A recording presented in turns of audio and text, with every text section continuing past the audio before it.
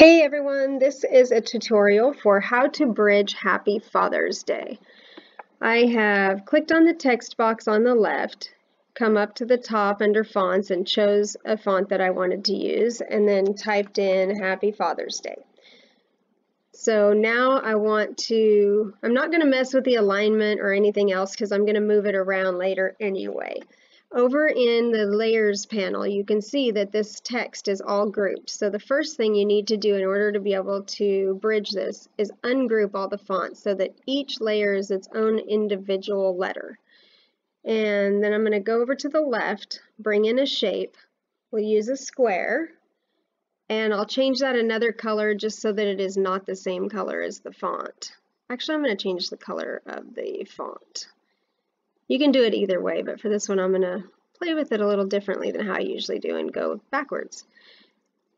So I'm going to bring this down to a size that is closer to the Happy Father's Day. I'm going to make that nice and big. Let's see. There we go. Bring that nice and big, move it over here. Okay, using your little rectangle that you made, going to drag it over, and I like the size of that. I'm just going to kind of take a peek at it with all of these letters, and yes, I like the looks of that. So then what I'm going to do is duplicate that several times. I'm going to lock that so it stays in proportion. Duplicate that several times so that they're all the same, and then simply drag it over the top of your letter. Use the top right corner there to change the angle of this one. And then position it close to the side there. I'm going to go ahead and position them all. I want this, I'm going to unlock that so I can make these longer. The height on this one I'm going to make longer so that I can do the top and the bottom of the P's at the same time. Butt that right up against the side. And when you have letters that repeat several times, if you want to, you can only do one P, only do one A, or you can position them for every single one of those. You can, as long as you have one bridge on this E, you're good. You can go straight through the top. You can butt right up here, but because the top of that E is curved, that's a little bit more tricky position. Just comes down to what you like, so you can place that wherever you want. And over here in the R, let's see, I'm going to use this long one, so I'm going to grab the long one and duplicate that. Use this one for the R. Probably use that for the D also. And that needs to be even just a little bit longer. I think I'm going to move that one. Again, this is just preference of looks. As long as you have your bridges there, it doesn't kind of matter where they're placed, but I'll do the other one over here. Now for D, I need to duplicate this long one. Bring that down on top of the D. And I'm going to make that even longer, so I'm going to unlock it so it stays the same thinness that it is, but I'm going to make it taller.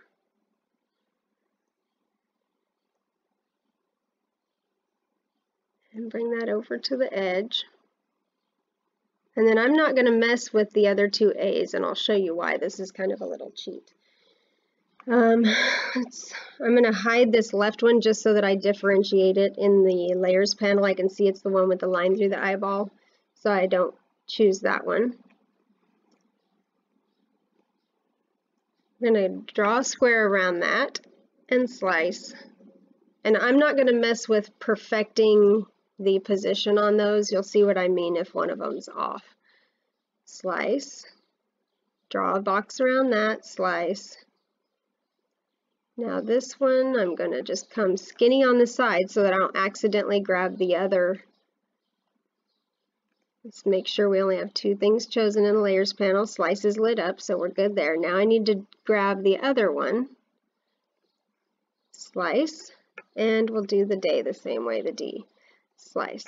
Now what I'm going to do is I'm going to come through here and I'm going to hold my shift key down and just get rid of all of these extra pieces. That'll clean up the layers panel so I can go through and find things more quickly and easily.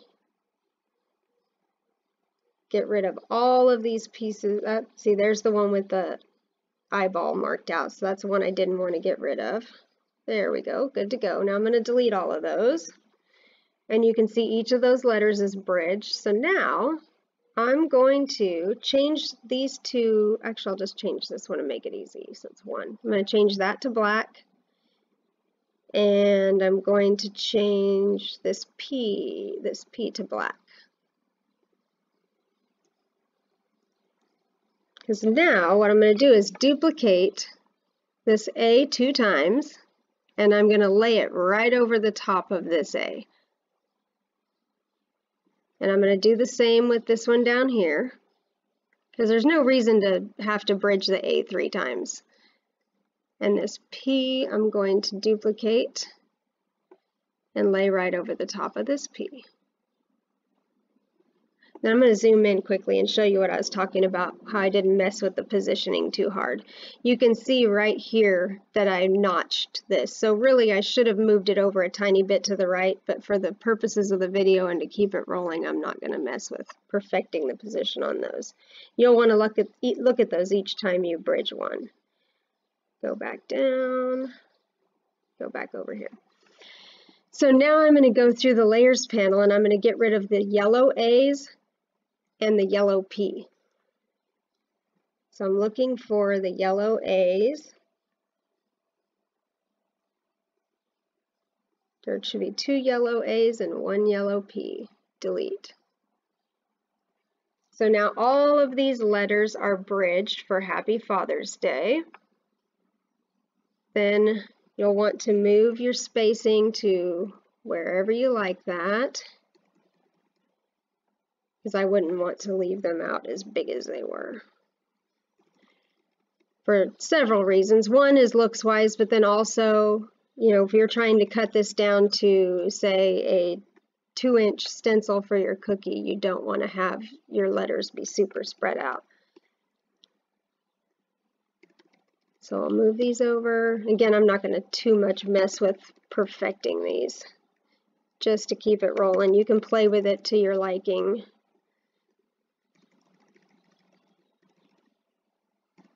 And the little apostrophe's got to go over. And the S, we'll just have a couple more. Then we're going to attach these words together individually.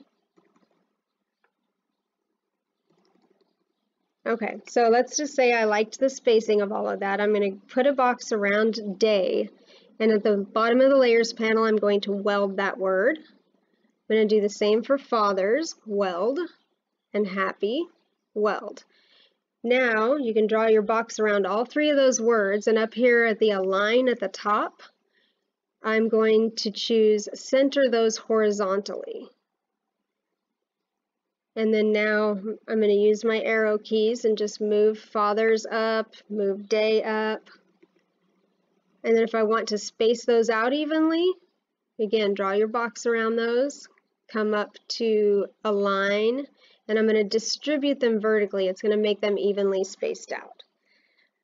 And then now at this point, you could either attach them, or if you wanted to weld them together as one piece, because really you're not going to use them separately, so you can go ahead and weld them. And then now this is one piece.